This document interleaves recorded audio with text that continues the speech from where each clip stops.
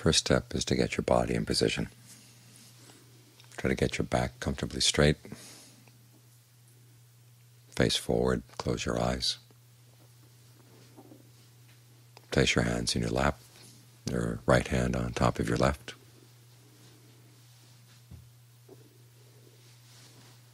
And then get your mind in position. Take a couple of good, long, deep in and out breaths and notice how the breathing feels. Try to be as sensitive as possible to how your body feels when you breathe in, how it feels when you breathe out. Where do you notice the differences?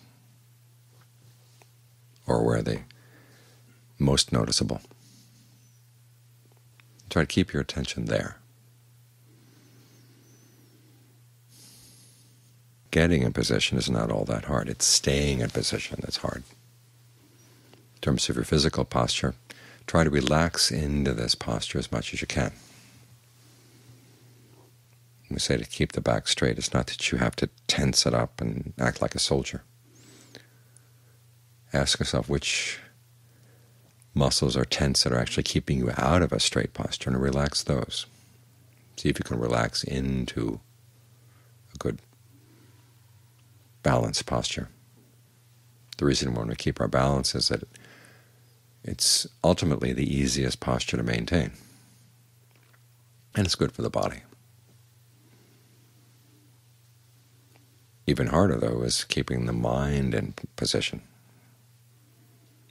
It's usually quick to scout things out and to move off to something else, to scout that out. But here you want to scout out your body in the present moment with a lot more detail, with a lot more awareness and sensitivity than you normally give to it. That means you have to remind yourself to stay here. So it's partly the determination to stay that'll keep you here, and the other part is developing an interest, a curiosity as to how the breathing feels in the body, and what ways of breathing feel most comfortable, most appropriate for the body right now.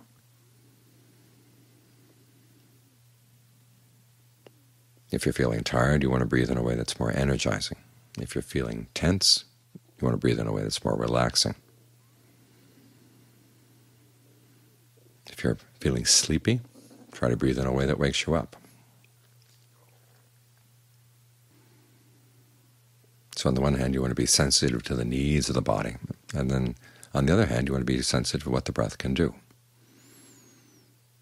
Try to go through your repertoire for a bit. See what long breathing feels like, or short breathing, deep breathing, shallow breathing, faster or slower, heavier, lighter.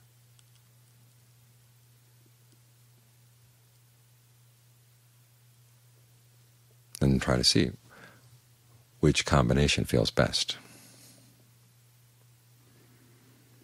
What may happen is a certain combination will feel good for a while, but then it's no longer appropriate.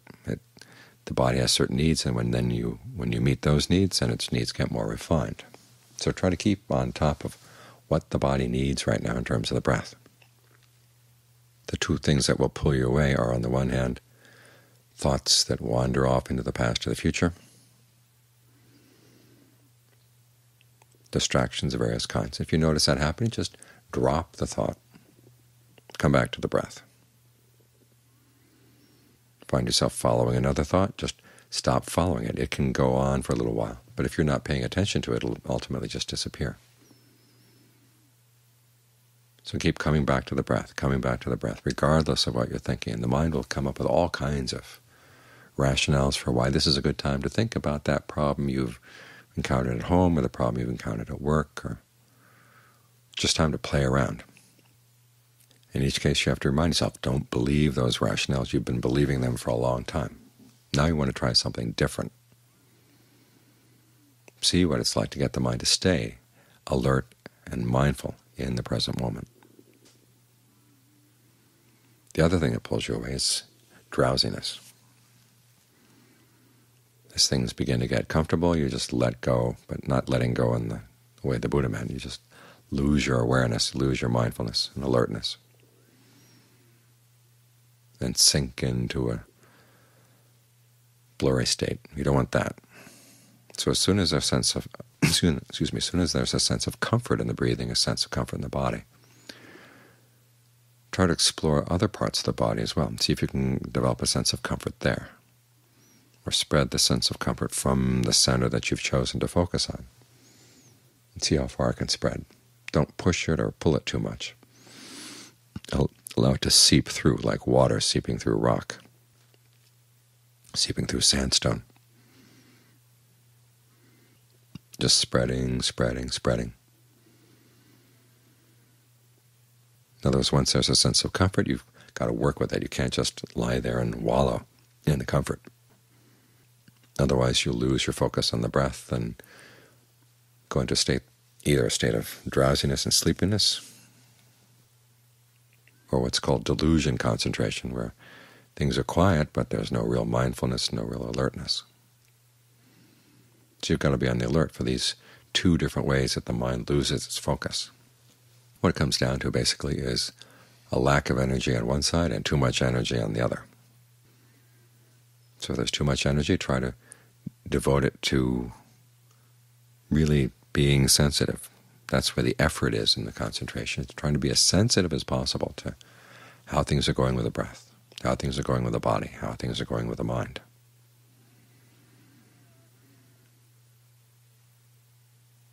As long as you've got that energy, put it to use in helping you to get the mind to settle down. When there's a lack of energy, what can you do to develop a sense of more interest in the present moment? Because sometimes a sense of sleepiness is not really caused by genuine sleepiness. It's just that the mind is getting bored and it's finding some excuse to wander off. So try to develop as much interest again in how the breath is going and how far you can trace the sensation of breath energy. Because breath isn't just air coming in and out through the lungs. There's an energy in the body that has to pull the breath in, energy that comes swelling up from within that allows you to breathe. Without that energy, the air wouldn't be moving at all. So think of that as breath as well. Explore how that feels. There are 4 qualities of mind you want to develop in order to stay here, stay in position. The first is the desire to do it. Reminding yourself of why you're here to meditate. You're looking for a different source of happiness from the normal happiness of following things outside. A happiness that comes from allowing the mind to come to peace and then to understand itself, understand the ways in which it's disturbing itself, creating unnecessary stress, unnecessary suffering. So remind yourself this is a good thing to be doing. This is a good skill to master. And the second quality is persistence, putting energy into this and maintaining a steady level of energy. You don't want to throw all your strength into it for 5 minutes and then come out, then get exhausted. To find how much energy you can put into being attentive, to watching over things, that kind of energy that you can maintain. When things are going right, the level of ease and well-being that comes from getting the mind concentrated will get more and more self-sustaining. But until it reaches that self-sustaining level, you have to put energy in. The main energy you want to use, though, is this energy of being sensitive, quick to notice what's going on. And the next level is, the next quality of mind that you want to develop is interest. Being really intent on what you're doing, watching what's happening, and wanting to find out if things are not going well, what's going on.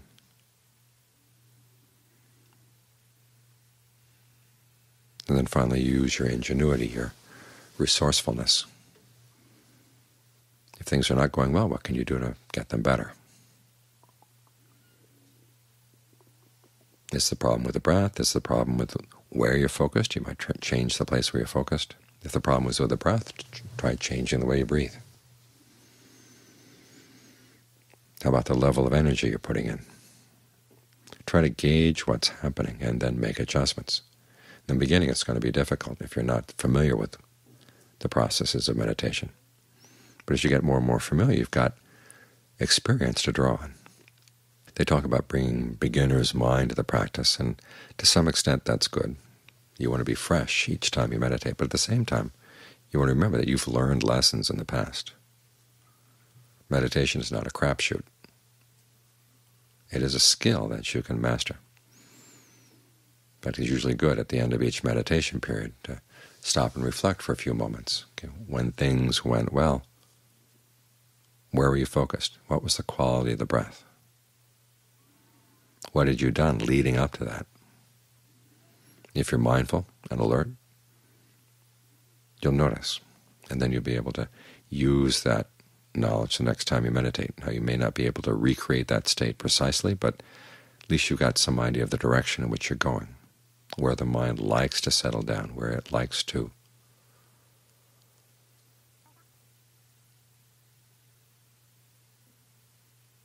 develop a certain kind of breathing. And you have to question some of the things you've learned in meditation instructions about where you should focus or what kind of breathing should be good.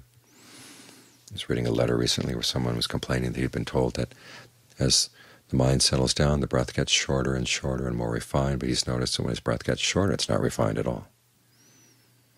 So it's not necessary that short breathing is good. Sometimes long, refined breathing is more soothing, more appropriate for the body. So you're here to explore. This is what the discernment is all about.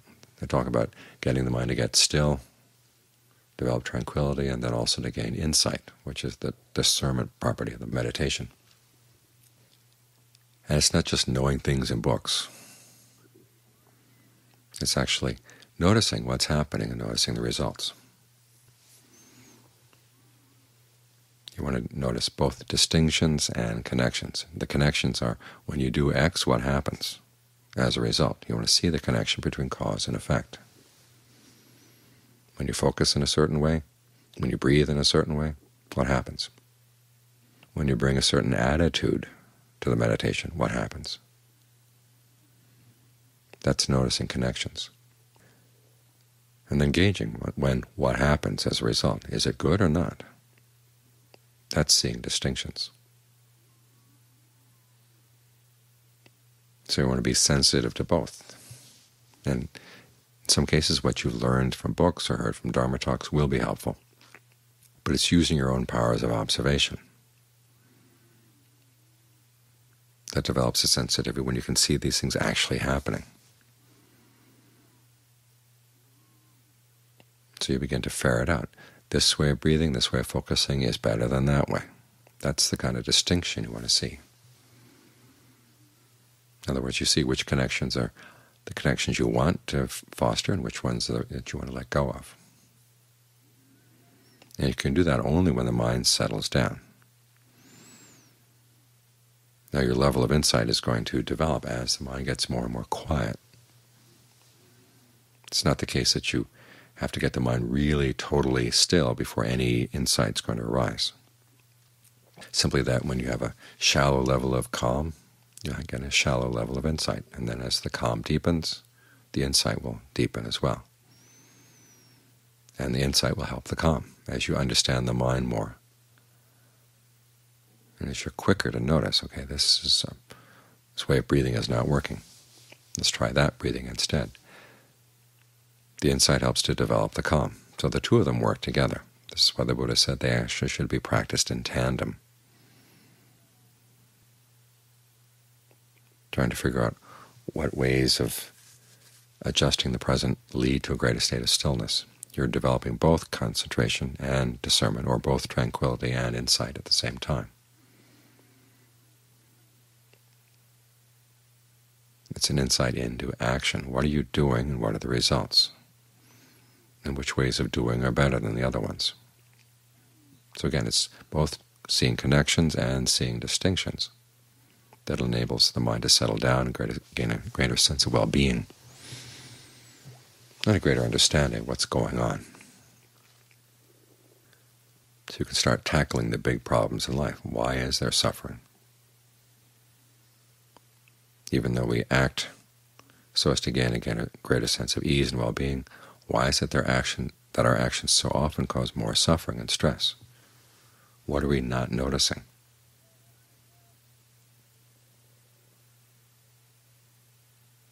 What's the ignorance that's creating all these problems? How do you put an end to that ignorance? By trying to notice, being observant, being sensitive to what works and what doesn't work, what's connected to what, and which whats you want to develop, which ones you want to let go of.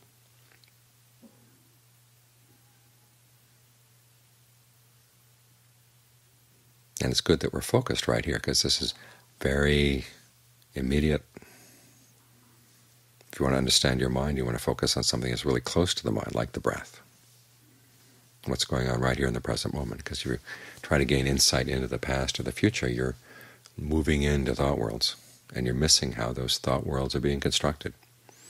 Whereas if you're right here at the breath, you begin to see a thought bubble is beginning to develop, like those bubbles in cartoons. Just a little bubble, then a big bubble with all kinds of details. Why does that happen? When you see how that happens, that's when you're gaining the kind of insight that really can give you insight into the problem of suffering. Stress, all the stress the mind adds to things that doesn't really need to be added. So instead of living in the bubbles, you want to see how are these bubbles generated. The Buddha calls the process fermentation. These things come bubbling up in the mind, and then they create huge thought worlds that can take you far, far away.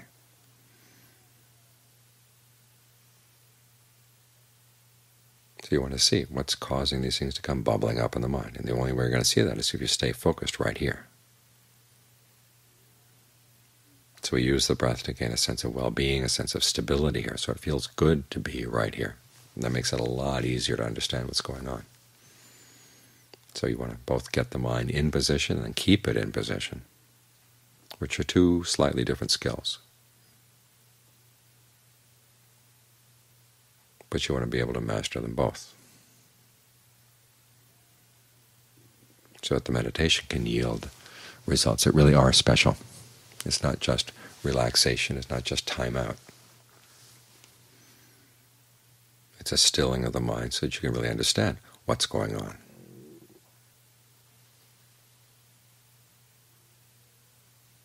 And how you can direct what's going on in the direction you want it to go.